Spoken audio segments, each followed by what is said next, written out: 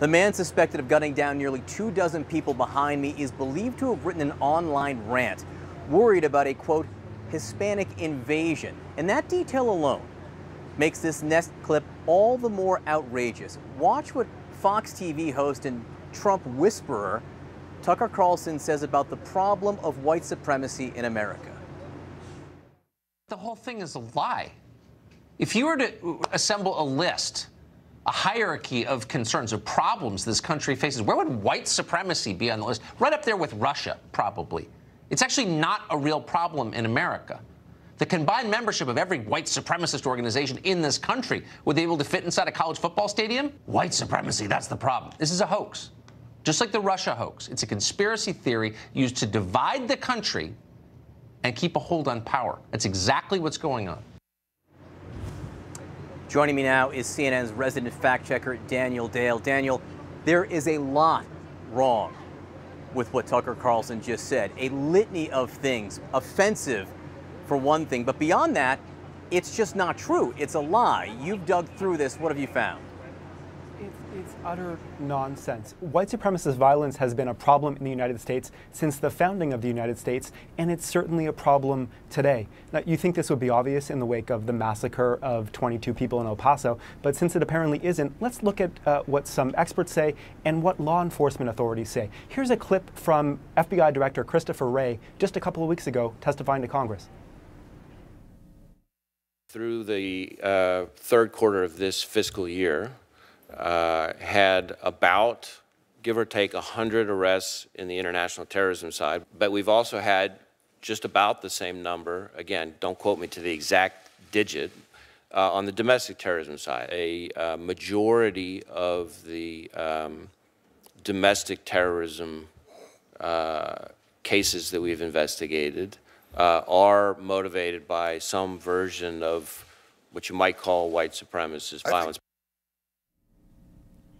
So Director Wray isn't saying that white supremacist violence is the only extremism problem, but it certainly is an extremism problem. And I'll give you some other data. According to the Center for the Study of Hate and Extremism at Cal State San Bernardino, 17 of 22 extremist homicides last year were committed by white supremacists. According to the Anti-Defamation League, it was 18 of 34 homicides by domestic extremists in 2017. According to the Government Accountability Office, 73% of all domestic extremist homicides between 9/11 and the end of 2016 were committed by far-right people. Now, not all of those far-right people were white supremacists, but many of them were. I just printed out a brief list. White supremacist teens murdered an Ecuadorian immigrant. White supremacists killed 2 immigrants. Neo-Nazi murdered Wesleyan University Jewish student. White supremacists murdered 2 immigrants in home invasion.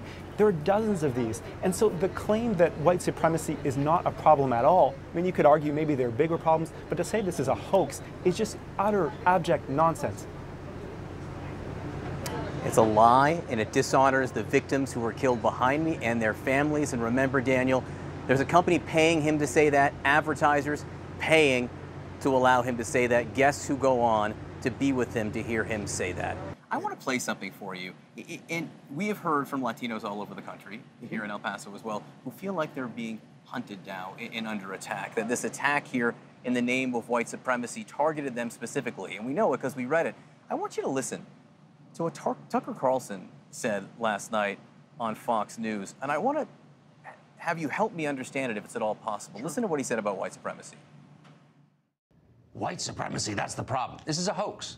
Just like the Russia hoax. It's a conspiracy theory used to divide the country and keep a hold on power. That's exactly what's going on.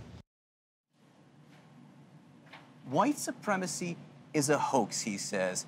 And I say this to you as someone who serves in this community with the 22 people who were killed behind us because the killer told us of what they look like in the language they speak. How on earth can you call that a hoax? You know, I'm Hispanic, okay? I speak Spanish. My grandmother was from Mexico, from Zacatecas. I am Hispanic, and I claim it, and I'm very proud of it, okay? White supremacy, somebody asked me yesterday if I agree 100% with the president. I said, I don't agree 100% with anybody, okay? I like Tucker Carlson. White supremacy is not a hoax. But that doesn't mean it's a national, very large group. There are pockets of radicals from any type of focus that you want to look at all over this country, all over this world.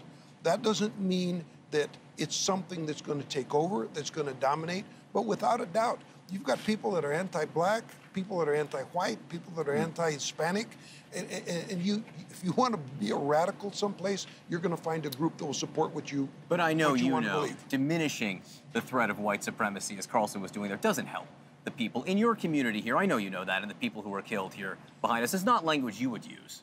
This community is 80% Hispanic, 80% plus. Okay, we're 82, 83% Hispanic, and we get along, and I mean everybody.